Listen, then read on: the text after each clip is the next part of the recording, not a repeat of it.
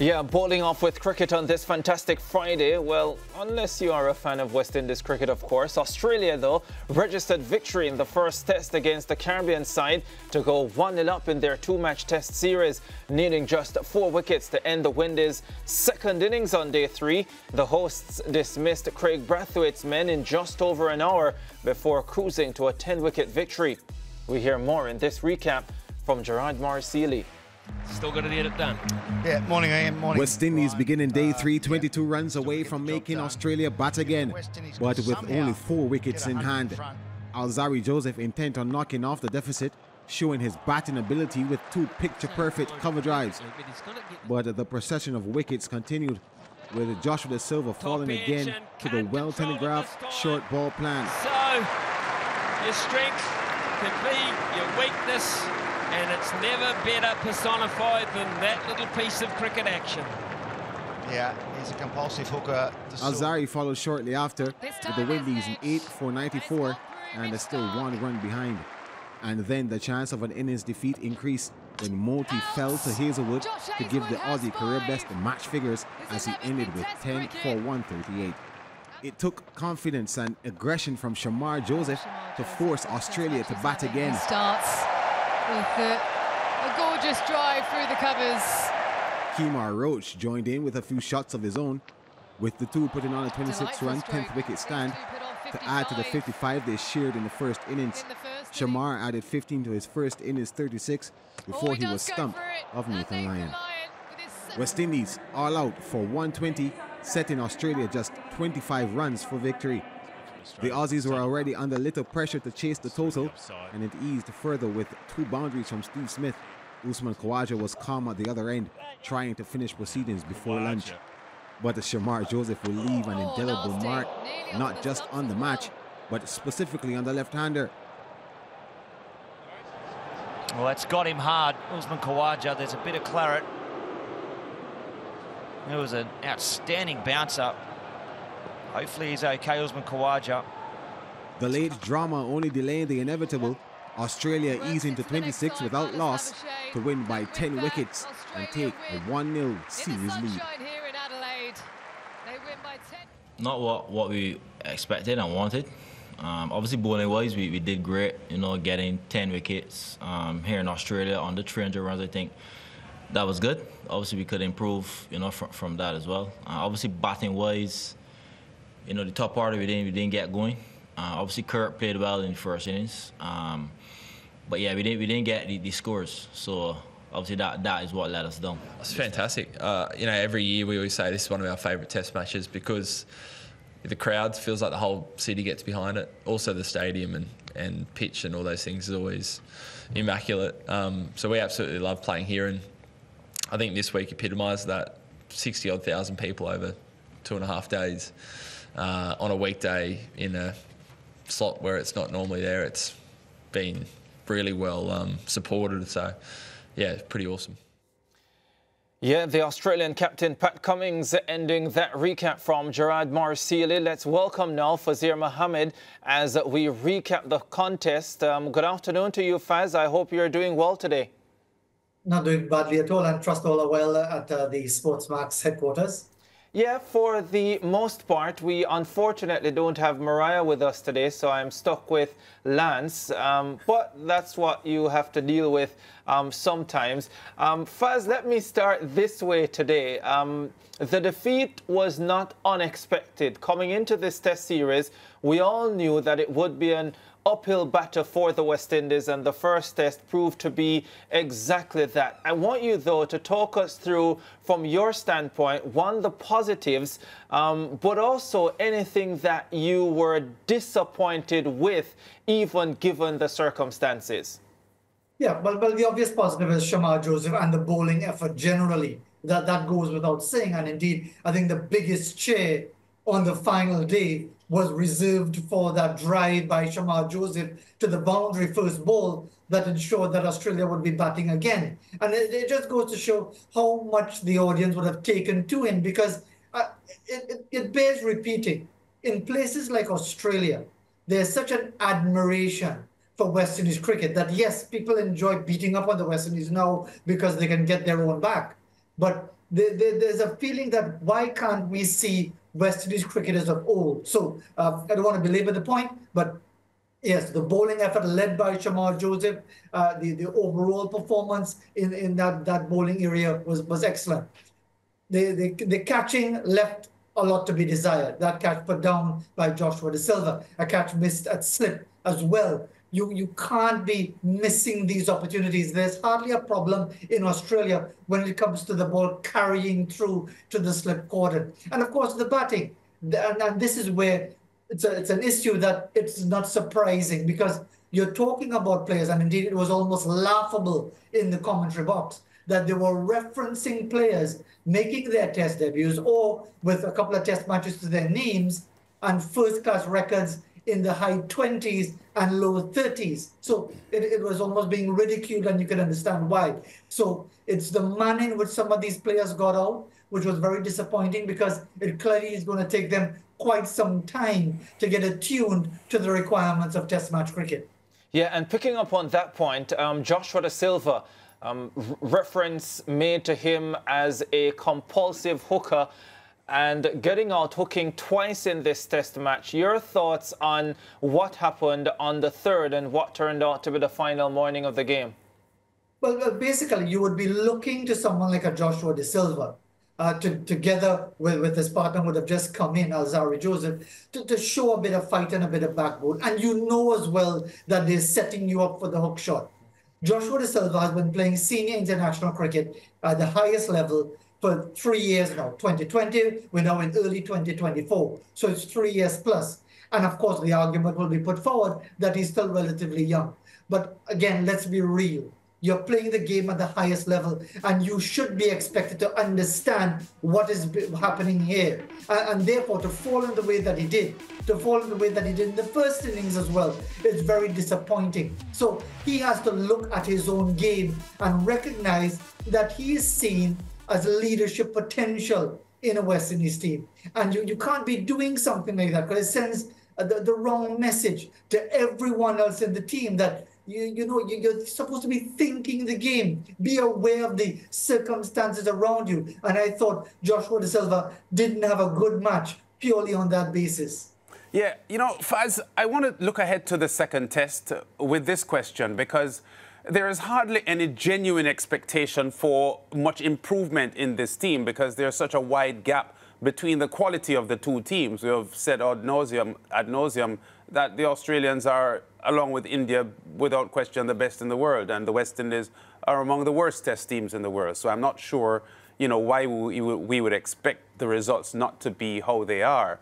But I want to ask you this, because I still hear people suggesting that because the squad was so inexperienced, the selectors should have gone with a Jermaine Blackwood or an Nkrumah Bonner who had played at this level before, just to, I wanted to say shore up, but there's nothing sure about those two batsmen. So let me just say, just to give the roster a little bit more know-how, because they had been there before. But I'm saying that, Jermaine Blackwood was there last year and they were bowled out for 77 in the Adelaide Test match. Do you think this team is missing those more experienced but unsuccessful players in the batting? Well, Lance, rather reluctantly, you've answered the question yourself, because it makes no difference. West Indies have been to Australia post-1997 on 5 tours and have have always been well beaten. You talk about being dismissed for 77 last time around, just over a year ago.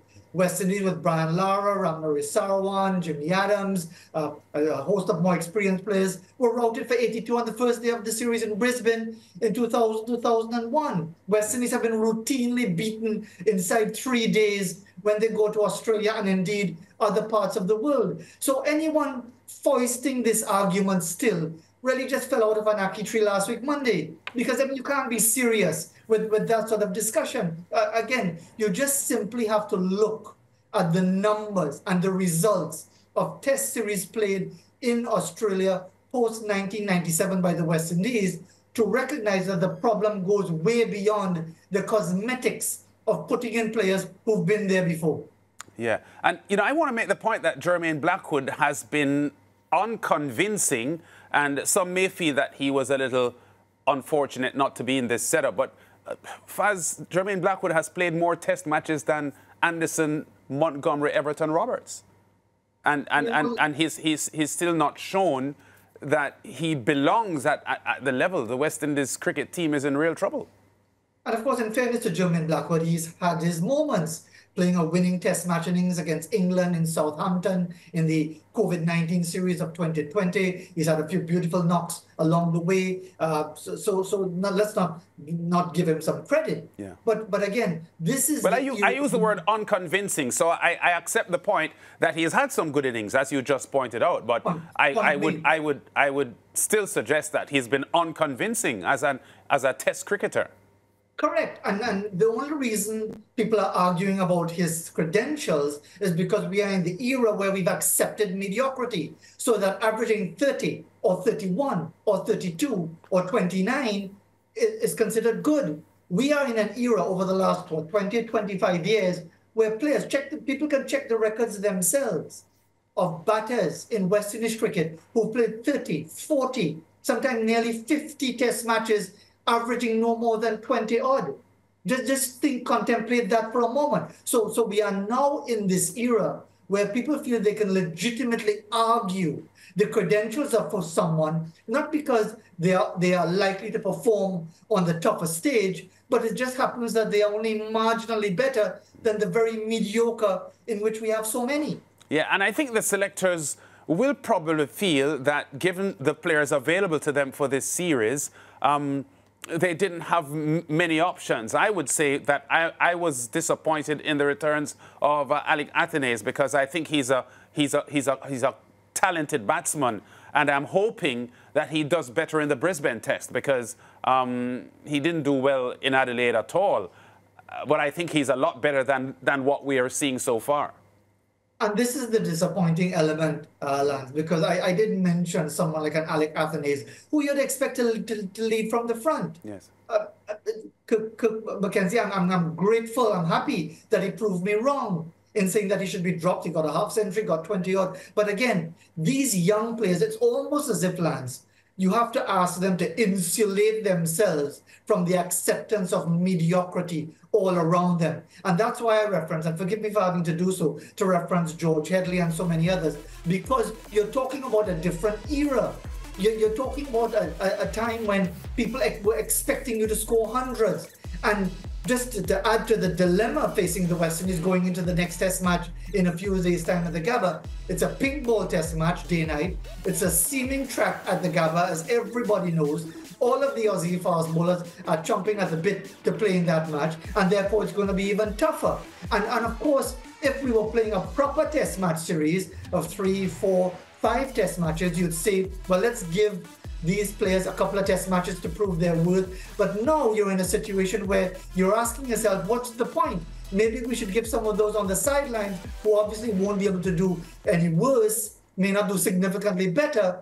But this is the dilemma that we now face. And that's why players like Athenaeus, Mackenzie, those with a little bit of experience, you really want to see them bring that to bear. And of course, the top two, Craig Brathwaite and Tagenarine Chanderpaul, they were very disappointing as well. It's not good enough to try to survive in Australia, because you won't. Again, for those who might be saying, well, you never bowl up a line properly. True. But the evidence is there. You hear the former players talking about it. You hear the discussions taking place. That in a place like Australia, with pace and bounce, you either defy it a little bit, but you've got to look to score. You've got to look to get on top of the bowlers, because eventually the unplayable delivery is going to come, just as we're looking at it there on the first morning with the first attacking shot from Tagenarine Chanderpaul, and the Aussies hardly ever miss anything that comes their way. Yeah, very much the case, fans. I have a lot to say specifically on that Jermaine Blackwood issue. I have said a lot on that Jermaine Blackwood issue. I am one of those who feel he was unfortunate not to be named in this squad going to Australia, and not because he is the greatest in the world, but because, as you pointed out, among a mediocre group, He might be among the best of those, and given his experience and everything else, but I don't want to belabor that point, not on this fantastic Friday, as the producers dub it. So I'm going to talk about the youngsters, Faz, the under-19 team who began their World Cup campaign, a disappointing start to the World Cup campaign against the host nation, South Africa. South Africa making 285. The West Indies, in reply, bowled out for 254. And here is my issue, Faz, and maybe you can help me with this, because I am struggling to understand why, as a region, we are struggling so badly to understand how to play this 50-over game, and specifically when it comes to the batting and structuring an innings of 50 overs. We see it so often with the senior team where they fail to bat 50 overs. And now we see it with the under-19 team chasing 285 to win, Faz. Well, 286 to win. You score 254 all out. You've lost all 10 wickets because everybody is going all guns blazing. And then you have 59 deliveries to spare, and you are on the losing end. I cannot understand it. I couldn't understand it at 73 for 5 after 10 overs. In fact, there was no point of the innings I could understand it. And in many ways, I'm happy they lost that match, Faz, because I don't think that's the way they should be winning cricket games. And if they went on to win it, probably would have sent the wrong signal. Anyhow, my rant is over. Faz, it's your time. Well, you've stolen all my thunder, so there's nothing left for me to say, because that is precisely the point. You know, you've got, even if you're in the groove, you're in the mood, and the shots are being played and so on, wickets are falling. Surely someone should be sending a message, look, we have all these overs still. No need to take any chances. We're ahead of the required rate. We are way ahead of the required rate. You know the South African left-arm fast bowler who was the man of the match with 5 wickets and really made the difference, because no one could handle him with the pace that he had, certainly not at the top of the order. And then at the end, you basically have got to be aware of the situation. How many overs does he have left? How many overs do we have to go? At what rate is required? Of course, you don't want to take it down to the last over. But as you said quite correctly, to be dismissed with almost 10 overs left in a match that you've lost by 31 runs, that speaks to a chronic failure to be aware of the situation that you're in. Yeah, having said all of that, Joel Andrew played a fabulous knock, 130. Brilliant. I mean, looking at some of the shots, there was one that he played off the toes over Lamont. That was just like a whip. I mean, you could see the class in the player. You could see someone who has a tremendous, not just shot making, but all the fundamental tools related to technique. But added to all of that, you've got to be able to be aware of the situation around you, because it's all well and to score a brilliant 100 and have everyone talking about it in your ability. But when your team has lost in a group of just 4, which includes England and Scotland, you've already put yourself on the back foot to get into the next round. Yeah, and you know what, Faz? One of the things I like about some of the West Indies under-19 teams that I've seen in the last 2 or 3 cycles is that they have batting down to 9 and 10. You know, these batsmen towards the lower half of the batting order are primarily bowlers, but we saw signs today that they can bat. Nathan Edward and company.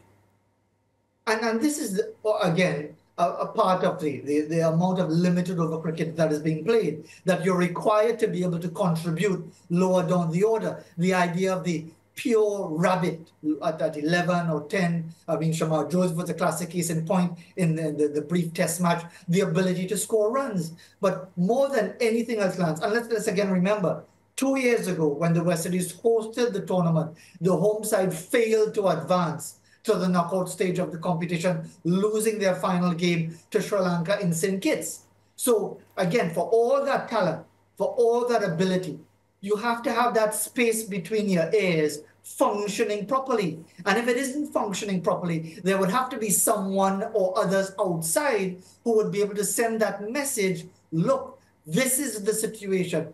Don't give it away. Just see off this guy. See off this person. Be aware. You need to keep wickets in hand for when the real danger bowler comes on. These are not issues that you should think should be brand new, because I think anyone growing up in any sport, whatever the sport is, would learn these fundamentals about appreciating where you are in the situation of any game. Yeah, and I think I take Ricardo's point that in a manner of speaking, it's good that they didn't win the game today because their approach was wrong. What I want to say, though, on the other side of the coin is that I think there is quality in this team. And I think if they execute properly, they can recover and do well in this tournament. And that is the disappointing element about it, Lance, because, again, referencing the test match, you see the ability with the bat. Yes. But again, it's that headspace. It's that ability to think the game. We often talk about cricket being a thinking man's game, but I think it's really exaggerated. Because I think every sport is a thinking player's game. You've got to be able to think on your feet in almost every sport. And therefore, they have the ability. There's no question about it. This talk about the cupboard being bare and all of that, it's true to the extent that these players across a number of years are not translating that talent and blending it with the thought process and the awareness of the situation to ensure that they develop and therefore the West Indies can start winning regularly once again.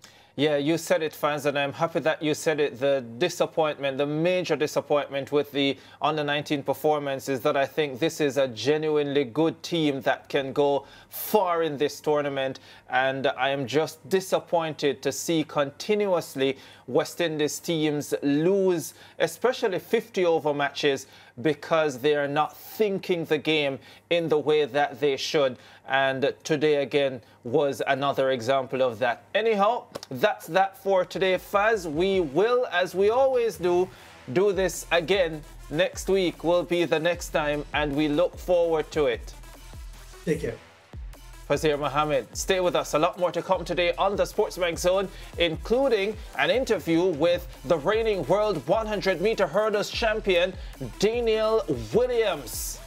That's coming up.